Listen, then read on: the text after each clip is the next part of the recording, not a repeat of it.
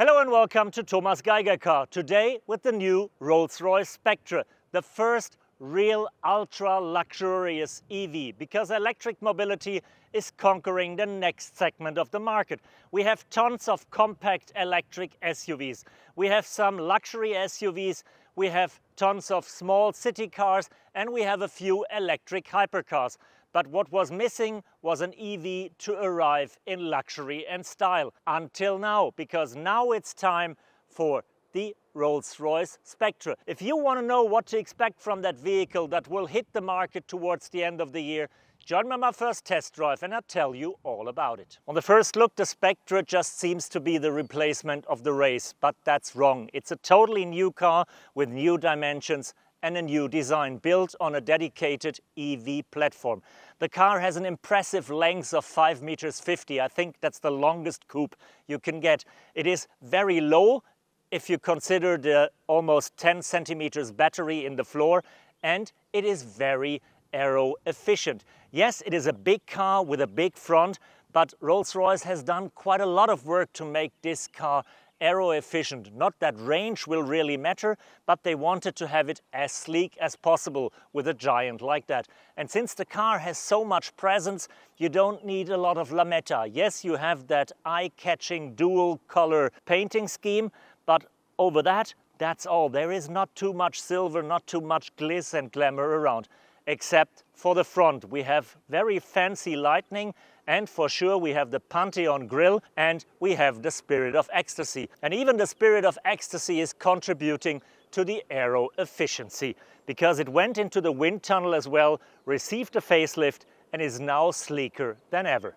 Yes, even in a Rolls-Royce you can witness traffic jams and stop and go. It's never been so comfortable as in the Spectre, but nevertheless it's going slow, giving you the time to look around and take a closer look at color and trim, fit and finish. Also, the Spectre feels pretty familiar as a Rolls-Royce can feel to someone like us.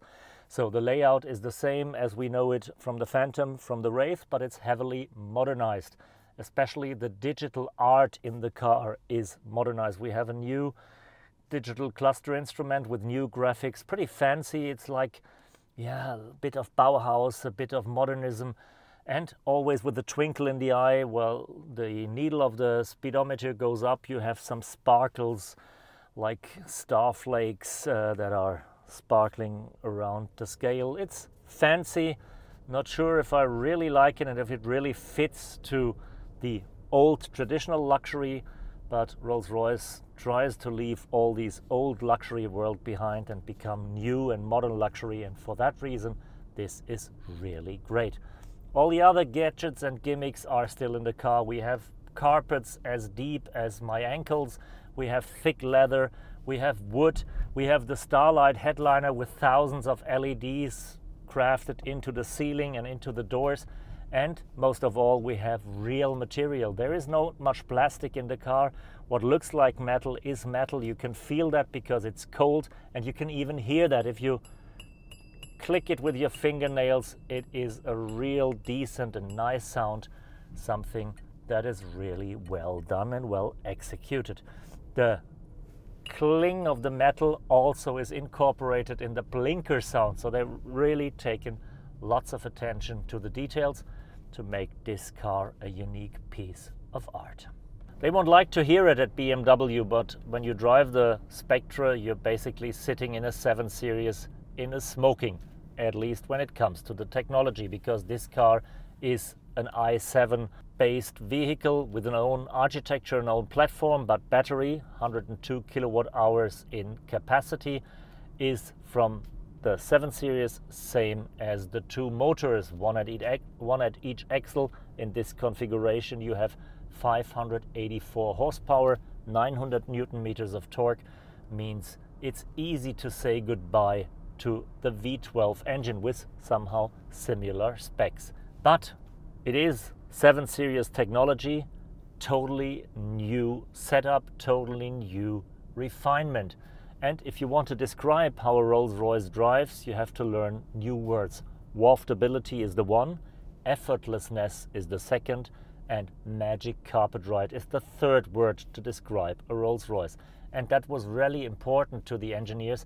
The Spectre should most of all feel like a Rolls-Royce and only second drive like an electric vehicle. This effortlessness just means it goes as smooth as you can imagine, and the waftability somehow points in the same direction. You don't have to think about power, it's just enough, and it's even so much that they reduced it and they turned it down when you start, otherwise the champagne would spill out of the glasses on the back seat. Nevertheless, the car can accelerate pretty fast from 0 to 100 in less than 5 seconds. And if you go full throttle and if you really are in a hurry, you can go up to 250 kilometers per hour. Not that I think Rolls-Royce owners will ever be in a hurry because they're masters of their own time, but if they want to, they can. Usually that affects the range of a car pretty much, and that is the same with a Rolls-Royce. The car does not stand beyond physics, but it doesn't matter. Rolls-Royce drivers only go short distances. They go from their home to their office, and if they have a longer distance, they just go to the airport and sit on their private plane. So nobody asks about the range, which is, by the way, quite impressive. In the WLTP cycle, it goes up to 500 kilometers. In reality, it might be 350, 400 kilometers, depending on climate and on driving style. And charging is also pretty fast. Thanks to the mother company in Munich, it charges with 195 kilowatts at the DC charger, which is amongst the faster cars. Not that I really would see a Rolls-Royce owner at the supermarket or at the charging station waiting there in the rain, sitting around and getting bored. But if they need to, they can. Otherwise, it's hassle-free. You get your own Rolls-Royce wall box at home or in the office. Go home, plug the car at the evening and start with a full car in the morning. All that comes with a price, and since we're sitting in a Rolls-Royce, that price is extremely high. The base model starts at 380,000 euros. That's twice the price of a BMW i7. And none of the Rolls-Royce customers will be satisfied with a base model, even if that's very luxurious already. Usually they take another 100 or 200,000 euros on extras, like the hand-painted coach line on the side, the two-color scheme, stitching, leather, the Starlight headliner. All that adds up and you will easily sit in a car that's worth more than €500,000 euros. Does it matter? No, it doesn't.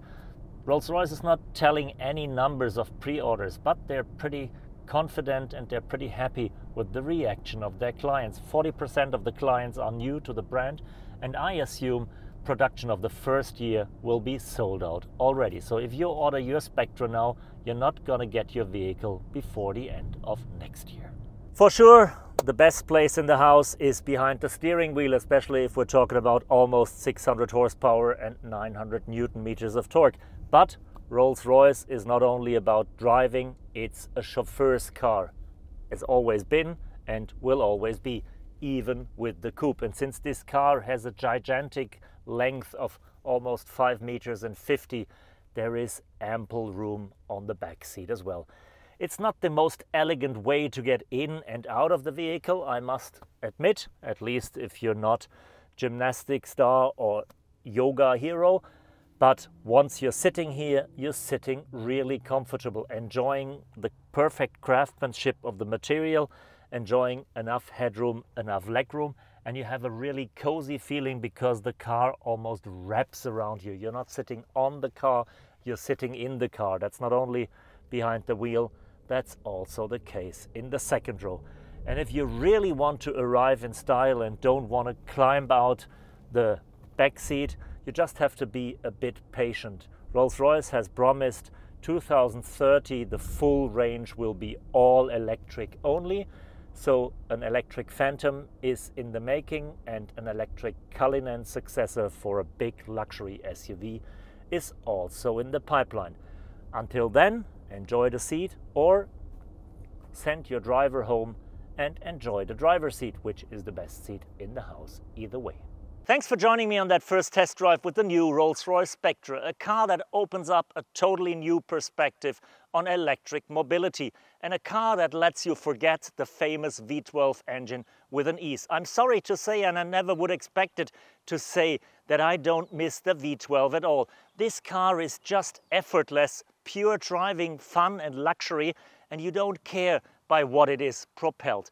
I'm sure it will not save the world, especially with that price tag. It might not even change the world, but it will change the way people conceive luxury mobility in the future. Thank you, Shishye, Saitien, and goodbye.